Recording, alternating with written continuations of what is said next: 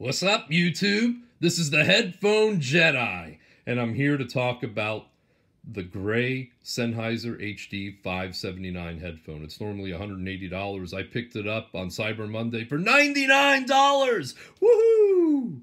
And I was really excited to get this headphone. I've had all the other Sennheiser 500 series headphones, and I wanted to see how this one matched up with some of the others that I have had and currently have. Now, this headphone is an open back headphone. It's going to leak sound. It's plastic in build quality. It's got an open back grill. It's got a badge across the earpiece, unlike the other Sennheiser headphones I had, but it doesn't affect the sound quality or muffle it or close it in any way. The gray velour earpieces are comfortable, but they will get wet and moist if you exercise while wearing this headphone. The pleatherette headband is comfortable. The cable is user replaceable. I took out the 1/4-inch cable and put in the 3/5 millimeter so I could use it with mobile devices. Now, this headphone is very neutral in sound quality. Neutral, nice tight bass, not boosted or bloated or muddy in any way. The mid-range is crystal clear. The voices sound like they're in the room with you and not coming over a speaker. And the treble is articulate and detailed. It is not recessed and it is not elevated. This headphone is the line. It is clear and it doesn't sound veiled in any way.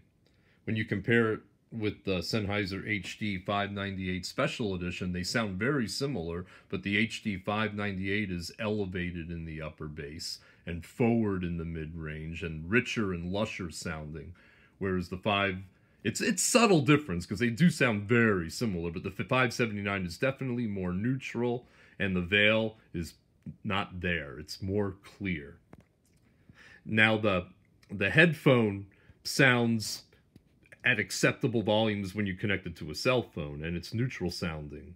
Bass heads probably won't like it because it's neutral, but when you plug it into an Oppo headphone amplifier 2 SE or something like that, the sound is transformed. The bass becomes very impactful. The sub bass is there. The mid-range is even more lifelike. The treble is even more detailed.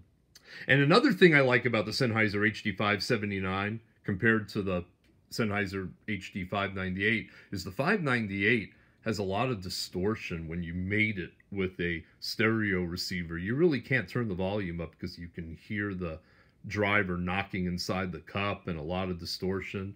They took care of that problem with the updated 500 series. The 579 can hold up very well. I mean, obviously you don't want to turn it up all the way, but it holds up a lot better, I think, than the 598. So if you're going to use a headphone amplifier, I would recommend getting the HD 579. If you're only going to use it with a phone and you already have the 598, you probably need not apply. You could probably stay with the 598, even though it is a little bit lusher sounding. Now, compared to the HD 598 closed, which is equal to the Sennheiser HD 569, this headphone is a little bit richer sounding, and it's got less impedance, so it'll sound louder on a cell phone, and it's more enjoyable with pop music if you're not using an amplifier with that one. But there's a little more distortion in the bass. This is less distortion. Sennheiser HD 600, this is obviously higher fidelity. It can handle louder volumes even better than this headphone, and the impact will make your eyes blink with the HD 600 when you have it connected to either that stereo receiver or my Valhalla tube amplifier. But as far as clarity of sound, the HD 579 is actually clearer than the HD 600, even though the HD 600 wins as far as fidelity and dynamic sound. HD 650 is even warmer than the HD 600, and also it's very dynamic, but I've learned to really like and appreciate the Sennheiser HD 579 as far as its clarity, and you can, with the good amplifier, still have that dynamic sub bass without having the overly warm sound of the 650.